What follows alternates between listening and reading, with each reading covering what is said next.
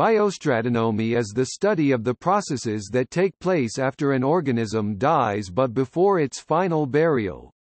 It is considered to be a subsection of the science of taphonomy, along with necrology, the study of the death of an organism, and diagenesis, the changes that take place after final burial.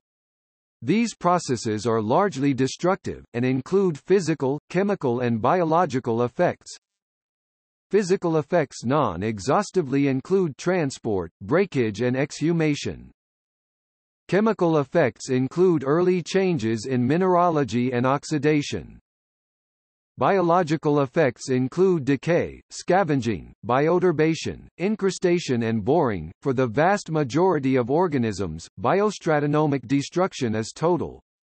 However, if at least a few remnants of an organism make it to final burial, a fossil may eventually be formed unless destruction is completed by diagenesis. As the processes of biostratonomy are often dominated by sedimentological factors, analysis of the biostratonomy of a fossil can reveal important features about the physical environment it once lived in.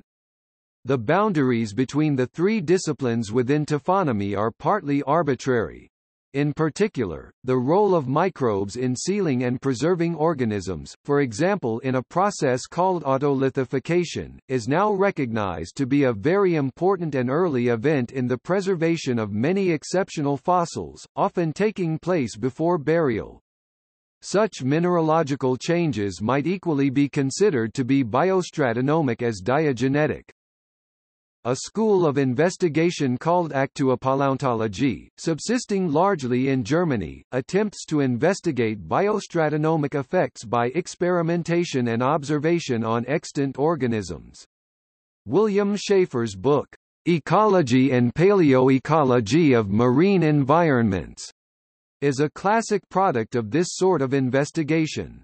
More recently, D.E.G. Briggs and colleagues have made detailed studies of decay with the prime aim of understanding the profound halt to these processes that is required by exceptional preservation in Lagerstätten.